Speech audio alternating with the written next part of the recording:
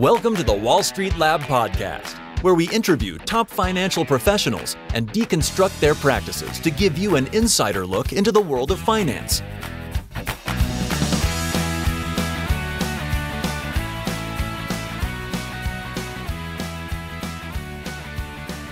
Hello and welcome to another episode of the Wall Street Lab podcast. Today we have for you Michael O'Sullivan. Michael is the author of The Leveling, What's Next After Globalization. He is a World Economic Forum Global Futures Council member and Forbes contributor. Michael holds a PhD from Oxford and is the former Chief Investment Officer for International Wealth Management of Credit Suisse. We talk a lot about his different roles, like being an equity strategist and of course his work as a CIO for Credit Suisse. We talk about education, and Michael lets us in on his career advice, what it takes to succeed in finance and the skills a CIO needs. We then jump into Michael's book, The Leveling, and speak about economics, the impact of globalization, the global financial crisis, and many more interesting topics. One short message before we start the interview. We sometimes had some noise from the connection, so I'm really sorry for that. I still hope you nonetheless enjoyed the episode and get as much out of it as I did. And of course, if you liked this episode, please leave us a 5-star review on Apple Podcasts or wherever you get your podcast from. And now, without further ado, our interview with Michael O'Sullivan. Hi, Mike. It's a pleasure to have you on the Wall Street Lab podcast. So happy to have you here. Hi, Andreas. Thanks a million for having me. It's a very interesting podcast. I'm delighted to contribute. Thank you. Yeah, I'm looking forward to see a bit about the economics. You also wrote a book at which I want to dive in deeper. But why don't we start off with you telling our young listeners out there, what are you doing and how did you end up in finance? Good question. Somewhat kind of by curiosity, somewhat by accident. So I grew up in Ireland, went to university in Cork and did a degree in commerce and business. And the parts I liked really were finance and math and just trying to interrogate the rules and the workings of markets. And then after that, I went to Oxford to do a master's in PhD or DPhil in finance, focusing more on kind of corporate finance and corporate governance. So I've always been interested in all the aspects of markets, not just the price aspects, the behavior of markets, but also the rules, the regulations around them, and the kind of the microstructure of markets. And I've always had, I think, a general curiosity for how economics, politics all stick together, either going back through history or into the future. And when I was doing my postgrad, I just happened, and many people's careers sort of happened by accident. I met someone who came to give a talk and he was working as a market strategist at one of the big investment banks. And I went and did an internship for him. I kind of liked that. That gave me a sense of what it was like to work in banking. And then when I finished my PhD, I went teaching in the States for a year or so at Princeton in the US, which was a great experience because the faculty who were around me were absolutely inspiring. They're really, the very top quality people. So you just got a sense for sort of sitting at their feet and hearing some of the great minds. It also, I think, gave me a sense that I wanted to do something maybe more applied. And I, because of that, came back to Europe. So my first kind of job in finance was at UBS in the investment bank working in equity strategy. And then since then, I've sort of been in that line of work, equity strategy in a couple of banks, then moving to Credit Suisse to the buy side, where the last 5 or 6 years I've been the chief investment officer in the wealth management division. In between that, I've held other roles, head of thematic research, been running the research institute. So I've kind of enjoyed and I've been given the freedom to pursue the line between investing, research, and thought leadership.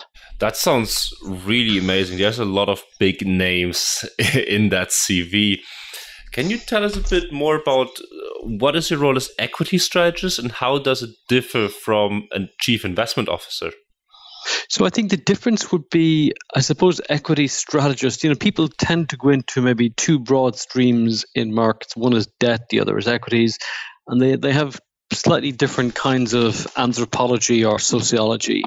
And I think they attract different people, and people behave slightly differently within them, and they pay attention to different kinds of information. The fixed income people are more focused, I think, on macro, whereas the equity people are and should be more focused on what's happening with companies. And I would say the equity strategy part is just one component of the role of chief investment officer. Investment officer should really encompass the idea of a portfolio. It should encompass the idea of looking across asset classes and also trying to fit all the working parts in markets together. What central banks are doing, maybe what's happening in politics, how does the behavior of currencies affect a portfolio, etc. So the chief investment officer one is probably more holistic. The equity strategy one is more specialized, and you would probably have people focusing more on things like sectors, investment styles, country selection models, that kind of thing, and being more attuned to what's happening within companies. A equity strategy sounds more on a micro factor, but what you described as a chief investment officer seems more like a macro factor. Is it then common that more like a debt strategist, like a credit strategist, would have the natural role to go into chief investment officer, or would you say it really doesn't matter as long as you have the skills to get from micro to macro? I think you're right. I think it shouldn't exclusively be equity or credit strategy. I think once you can demonstrate an ability to sort of synthesize what's happening within markets, the macro, and be aware also of what kind of products are deployed to play these, and then how they fit into and how they result in a strategy within client portfolios. Those are the kind of things you need to look for. Okay, would you say the skills you needed as a chief investment officer, also as an equity strategist, was it taught in Oxford, or did you acquire them by teaching yourself in Princeton, or do you think it was more something you learned on the job? That's a good question. So as far as I know, there's no chief investment officer course at Oxford or any other university, but it's a good question because I think you only realize when you get to a sort of later stage in your career, you only realize that things you've been taught maybe 20 years before are actually interesting and also, I think, useful. And I think one thing that I found useful, I think in Oxford at least, they teach you to sort of think on your feet and to communicate. And I found that as a skill to be quite useful. But in general, I think you only ever get to the CIO or other level when, by virtue of the experience you accumulate within an institution or other institutions. You've kind of got to prove yourself in the equity strategy or other roles first, and then you find your way to a different role. So I suppose my advice is that, people will, at university or in different jobs and roles, they will learn things that, maybe they think won't be immediately useful, but it will sort of come back to support and help them later on in their lives and careers. Absolutely. What kind of skills that you mentioned would you recommend people to try to learn to get into an economist role? So let's say if I was going to interview someone, the thing I would look for most is just a sense of passion. You sort of assume that people are clever, that they can do all the kind of the technical stuff in terms of the analysis. But what I look for is a passion and a curiosity. And I've often interviewed people in the past for jobs, and I felt, maybe they should actually be in a different industry. And, unsurprisingly, in one or two cases, I've heard that they've gone to other industries where maybe their passion lay. So, and I think in banking and finance, people work very long hours. It's a challenging environment. So you really need to love the job, and your mind needs to be turned on by it. So for me, that's probably the most important thing, besides the basic technical skills. What does fascinate you so much about finance? Why do you love it, and what keeps you in the game?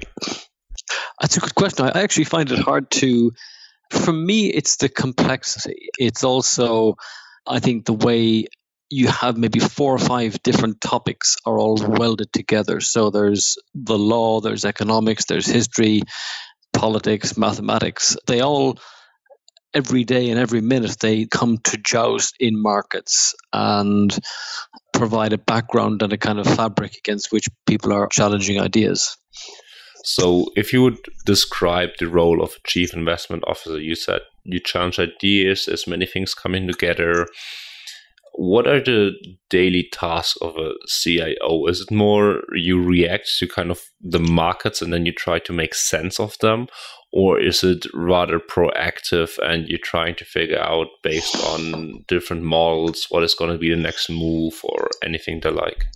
I think the ultimate goal, I suppose, is performance and generating strategies and portfolios that will perform and make money for clients. That's the ultimate thing upon which you are gauged. You can have lots of good ideas and be a very good communicator, but I think if the performance is not there, then your lifespan is pretty short. So I think the crux of it really is performance, finding strategies and also the products and ways of implementation that will actually generate performance. And I would personally put a strong emphasis on absolute performance rather than relative. It's no comfort for someone to say that, you've kind of beaten the opposition, but you're still down by 10% in absolute terms. So I think a focus on consistent absolute returns for me is probably the number one thing. And then trying to get a sense of kind of, broad macro and market trends on a 3 to 6 month basis is probably the important component within that. And, and then having a sort of a sense and a philosophy as to how markets are behaving, how the big asset classes are correlating with each other, what's happening at the margin in terms of the second derivative of where market prices are going. I think underlying all this for me, the really key issue or metric is the whole idea of risk appetite across markets and where that is and being able to measure it. And the way markets are at the moment with central banks being so prevalent and dominant, that really is key in terms of where or how portfolios tend to perform. You had a very interesting point there on central banks being dominant. I want to dive into that in just a moment because you also mentioned that in your book. But before that, let me just ask another question that we had some guests on the podcast. They say, and I think it's common research, that the returns of a portfolio are largely correlated to asset allocation. So do you agree with that, or would you say asset allocation or switching the asset allocation due to economic changes is very important, or would you say there's a difference between maybe strategic asset allocation long-term and tactical asset allocation? And which is the one that you would focus on?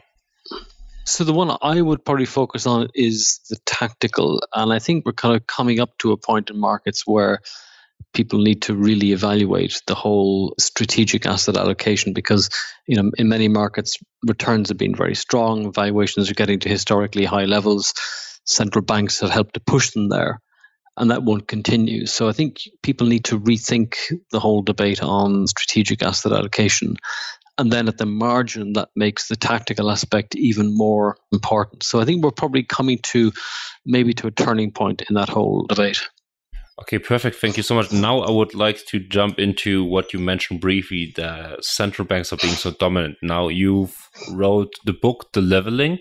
Can you give us a quick overview on what you talk about in the book and then maybe jump into what you described as the role of central banks within the global financial system? Well, of course. So the leveling is really all about the end of globalization, what comes after it. And for the last 30 years, and I guess many people listening to the podcast will have just lived through that period exclusively, globalization has been the driving factor of so many things: country, performance, companies, technology, and that all is coming to an end. I mean, you can just, if you measure it, look at trade flows, etc., it's coming to an end. The behavior of the American president, Brexit, other events are sort of hastening its demise. And the book is less about kind of being gloomy about all this and the world coming crumbling down, but it's more about what are the hurdles that need to be surmounted in order that the next maybe 30 years is more constructive. And those hurdles are in the areas of politics, economics, geopolitics, for example. You mentioned central banks. One that I've focused on is the role of central banks, because if we go back to, say, the 80s or 90s, they had a very defined place in the political economy and a very discrete role in the sense that, they had their job. the underlying economic climate was very, very different. We had inflation, which we don't have now. We probably had slightly bouncier, higher growth in many countries. Emerging markets were just beginning to perform, and growth today is much more troubled. And I think what central banks have done in the last 10 years as a result of the global financial crisis is that they have become the players across politics, markets, etc. The first wave of QE effectively helped to mend the global financial crisis, but they've continued with that for nearly 9 or 10 years. And I think that's too much. And it's a bit like a doctor, someone comes to a doctor with a broken leg, or they've got a heart attack or cancer, and the doctor might give them morphine, but the doctor will only do that for the first couple of days to kill the pain. They won't do it for 9 years. And that's, as an analogy, what I feel central banks have done, is that every day they've been giving kind of sugar to investors, or they've been giving morphine to the markets. It completely distorted the behavior of markets. Fixed income markets were now into negative yield territory for 20% of bonds. It's also providing the cover for politicians to do silly things, be it in Italy or the States or elsewhere, because you don't have that kind of vigilante or disciplinary effect from markets on politics. So my point here is that central banks have initially helped end the crisis, but they have become too dominant, and they effectively covered up lots of underlying economic problems, and central banks now need to step back.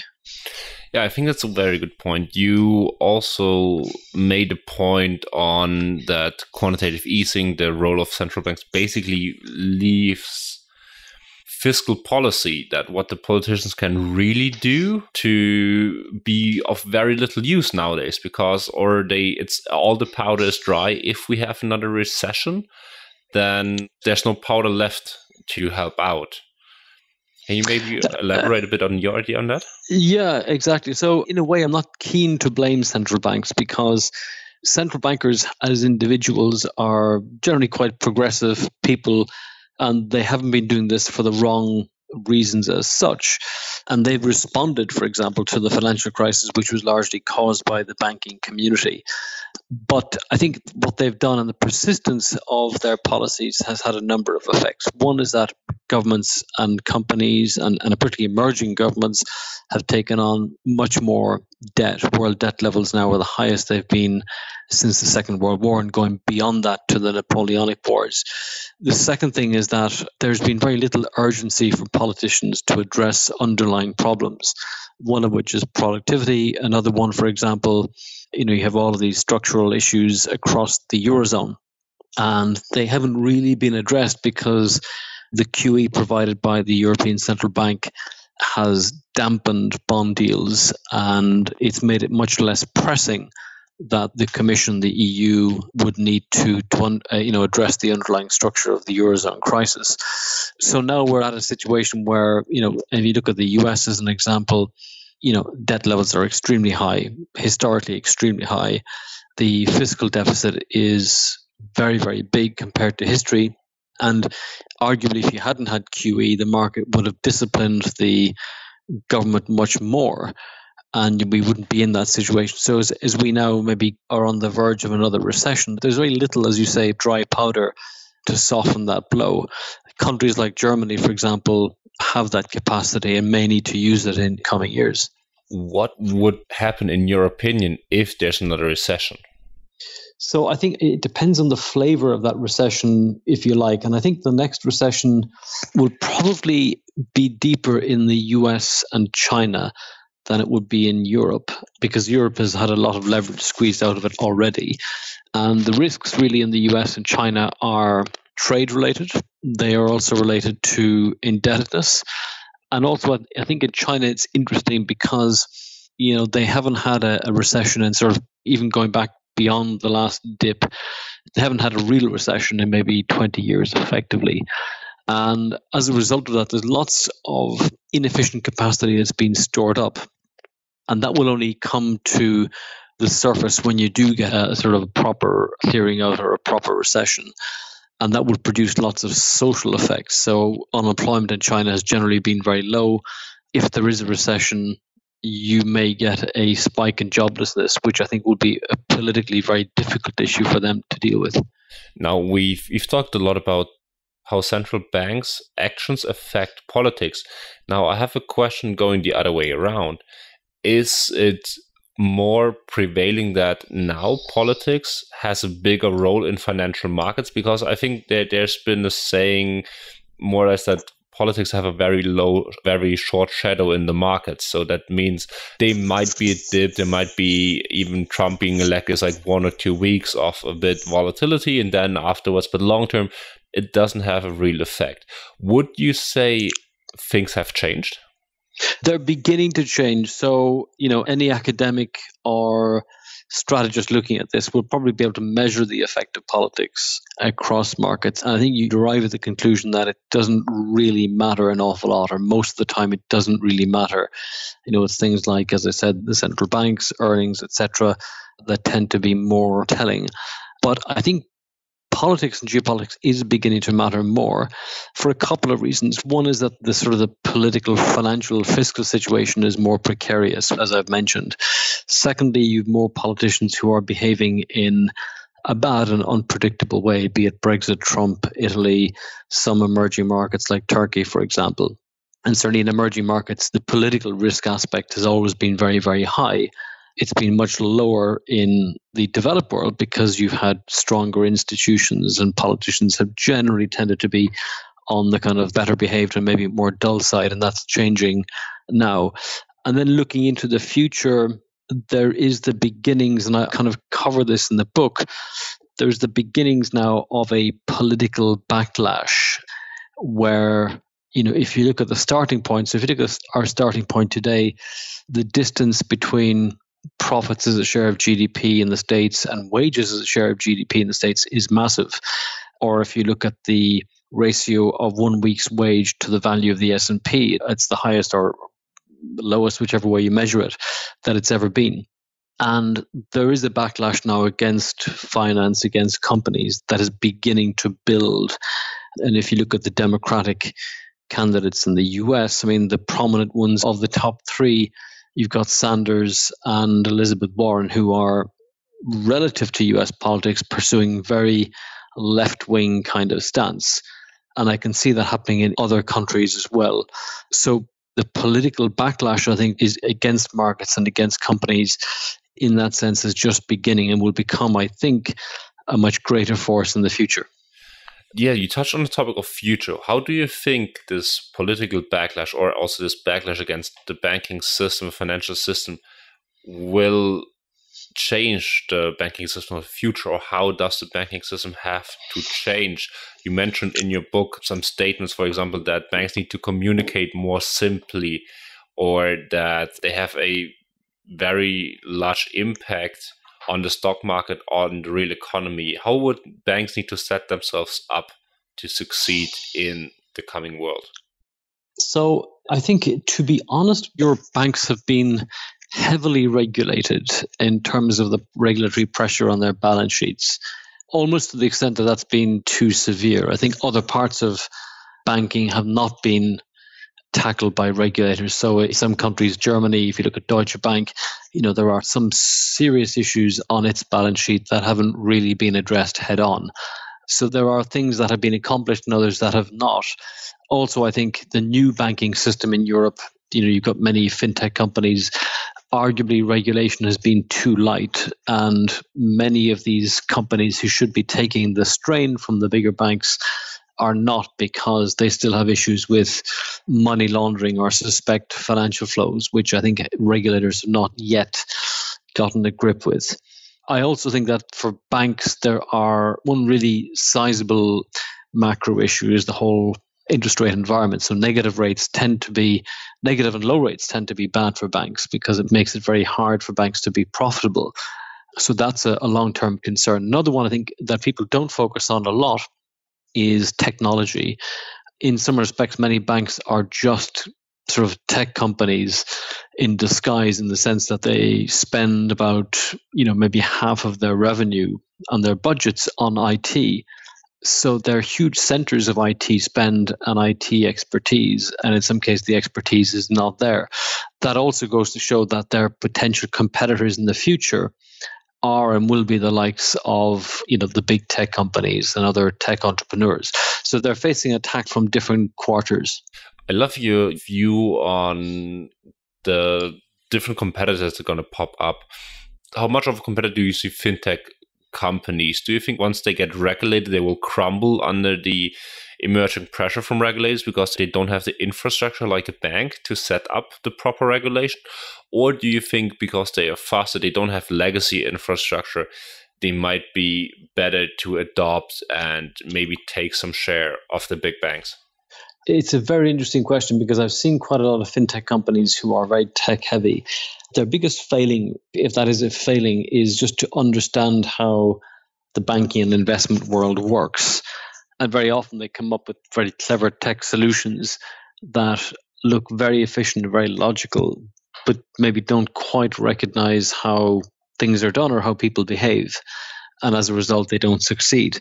So I think there is a space. The challenge really is for banks to be able to get IT to work for them in a sort of cheap and efficient way, or it's for IT and tech companies to really understand banking and apply tech to it rather than trying to reinvent whole processes. And there are so far few who have managed to do that, I think. I think a lot of the big banks, for example, are still struggling with legacy tech, in that they're just building upon layer of technology processes, which I think as time goes on prove to be slow and inefficient. Yeah, absolutely. I see the same thing happening with many banks. They struggle with the legacy IT infrastructure, but of course they kind of need it to support their daily business. Now, I want to shift gears a little bit and jump back into the economics part. You have a very interesting theory on multipolarity that you express in your book. Can you tell our listeners a bit what is the concept and why do you think it will apply in the future? Okay, thanks for segueing into this because this is interesting. So the world of the last 30 years has been described by globalization. And what that means is that everything is interconnected, it's interdependent. It's like a big ball of string.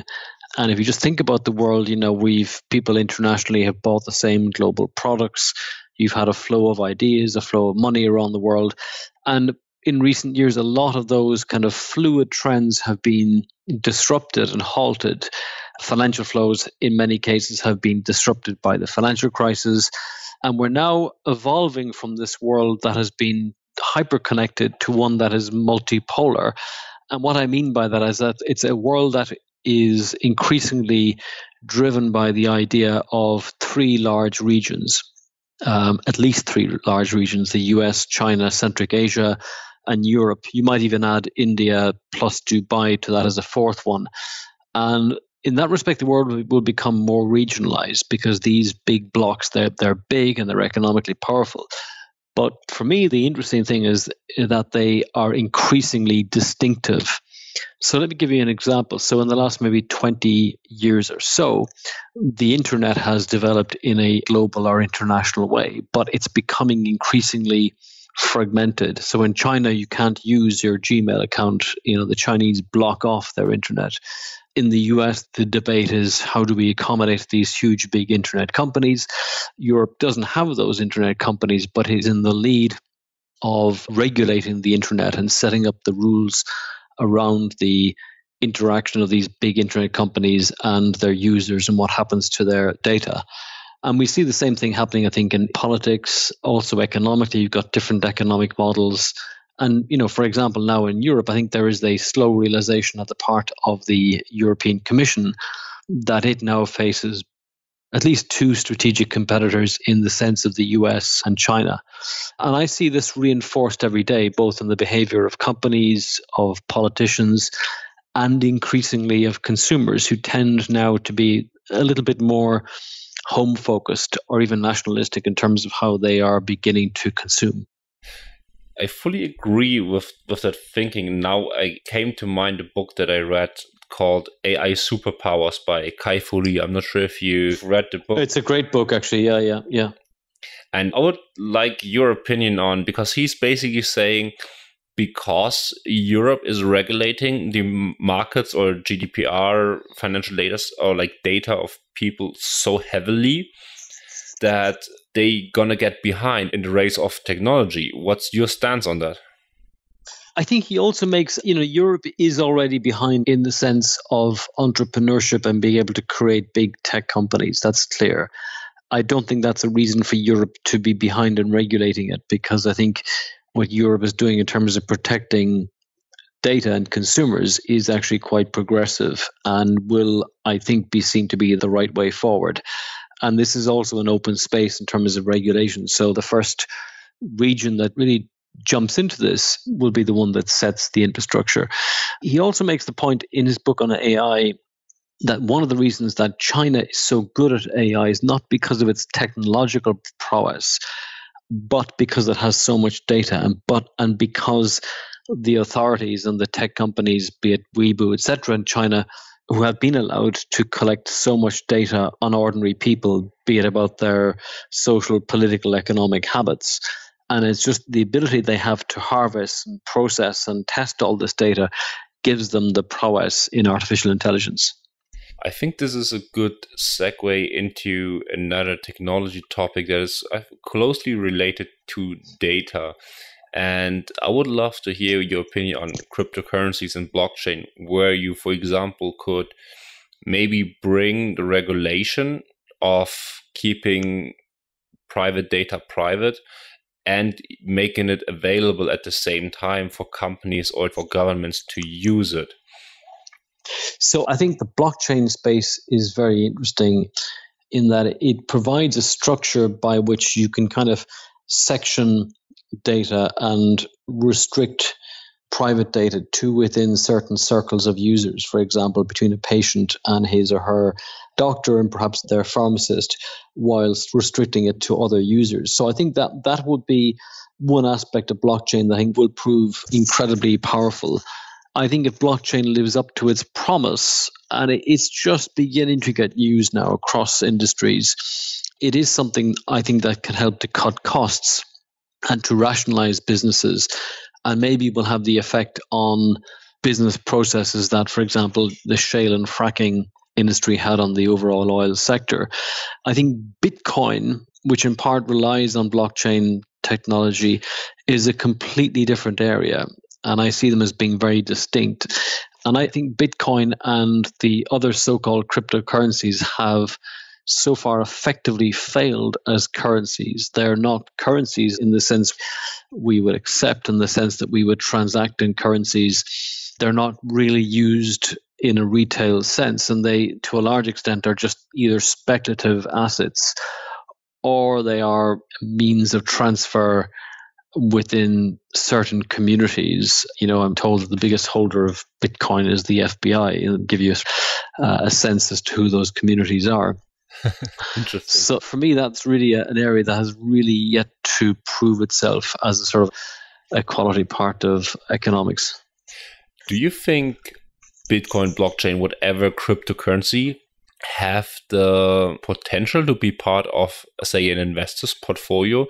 So background is we had a guest recently, and he basically said he encourages his investors to invest a very, very small portion into upcoming cryptocurrencies, because he believes that it's basically like hedge funds 20, 30 years ago, where they're really uncommon in an institutional or high wealth portfolio, but nowadays are very common. And he sees maybe cryptocurrencies have the same potential in the future. I don't think so, because they are not really backed by any economic activity in the same way that, say, a company would be. And they pose lots of risks. So first of all, in the area, there's huge amounts of fraud and huge amounts of kind of fraudulent coin issues. Then the second issue is actually the infrastructure around or with which you would hold these coins is not safe. So you have a lot of hacking of exchanges and the like. And then the third issue, I think, is from a kind of a strategy point of view. Even some of the cleverest people I know in markets don't really understand what Bitcoin or the coins are in terms of how they behave and what they are. Do they behave in line with other currencies or with broad risk appetite? There's a big question mark there. Yeah, it makes absolute sense to me. Now, I want to be respectful of your time, so I would just want to ask like one or two questions maybe. And the first one were a bit on a personal career advice level. Would you say that your role as a CIO equity strategist set you up in a way to get all those ideas to form into a book? Or how did you decide to, okay, I need to write a book about this? That's a good question. It certainly helped because it sort of exposed me to lots of different influences. And I think if I, for example, I had stayed as an academic and tried to write a book like I did in a kind of a closed room, it wouldn't have been the same and it wouldn't have been as enjoyable. So I think the virtue really was just having an environment where things were always being tested out, and also I think where you can see the interconnection of things. That really helped a lot. Perfect. Yeah, I think it absolutely makes sense. Well, from what you describe on your job versus what you describe in your book, it's actually very, very similar concepts. Now, as a last question, maybe, do you have any advice for people that want to get into as a financial economist? Also, in your case, about wanting to become an author of a book, maybe you have some very special insights on that. Okay, so they're very different things. I think if you to take the second question first, I think if you want to be an author, it's a tough process. And I think you need to spend some time getting your writing style up to a standard, but also a style that you're comfortable with. So one of the things I've done for the last 5 or 6 years is I write a weekly blog. It's called the Leveling Blog now, and that's just say 700-800 words that comes out on a Sunday morning. And it's sort of freestyle in the sense that I kind of bring together personal experience with ideas, with what's happening in markets, etc. So it's very self-expressive. And I would advise people to do that and do a blog in an area that is maybe not in finance, but an area that they are curious about and interested in. And that will give them just the practice and the sort of the writing fitness, as it were, to be able to write a book if that's what you want. And I think you also have to know why you're writing the book. Is it just for pleasure? Is it to promote an idea or promote yourself? And to be quite honest about that. And then I think that in terms of broad careers, I think my advice to anyone is to, if you think you're interested in working in, let's say, finance, is to get a good education in that area, but also to just allow yourself to be led by your curiosity and not do anything because other people, be it your parents, your friends, or colleagues, want you to do it. Because I think most people eventually in life, they find themselves in areas that they enjoy and that they're curious about. So my kind of philosophy is to be led a bit more by the heart than the head. I love the advice. Thank you so much. To wrap up, do you have any last words you want to get out to our audience? And how can people find you? Maybe keep in touch, read more? Oh, sure. So I'm obviously on Twitter, at Leveling Book. I have this blog, and it's just called the Leveling Blog, where I write about sort of the cross-section of economics, history, politics, and it comes out every Sunday morning, not because I'm necessarily religious, but it's the one time of week that people have a chance to sit down and give 3 or 4 minutes to read something. So the aim is not just to write something interesting, but also to send it out at a time when people are maybe receptive to that. Perfect. Yeah, we'll definitely link to what you mentioned in the show notes. I can everybody just recommend to read your book. I found it very interesting, with many very interesting frameworks, ideas, and insights into how global markets work. And with that, Mike, thank you so much for your time. It's been a pleasure talking to you. Andreas, thanks very much. It was a great pleasure. Yeah, thanks. Thank you for listening to the Wall Street Lab podcast. For the show notes and much more, visit us at www.thewallstreetlab.com. To see what we're up to before anyone else, subscribe to our newsletter on our website and follow us on Facebook and Twitter.